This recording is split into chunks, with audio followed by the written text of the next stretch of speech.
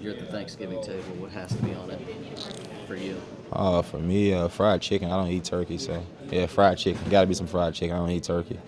I've never had turkey before, so Has yeah. that ever been presented to you? I assume it has. Turkey on Thanksgiving. How'd you say no? Yeah, that's my mom's fault. She cooked separate for my whole life, so yeah.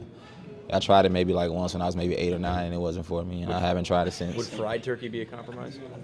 Nah, I'm gonna take the fried chicken right now. My wife had fried turkey. We had fried turkey last year, and I didn't even think about trying it, so no chance. Sorry, Sarah.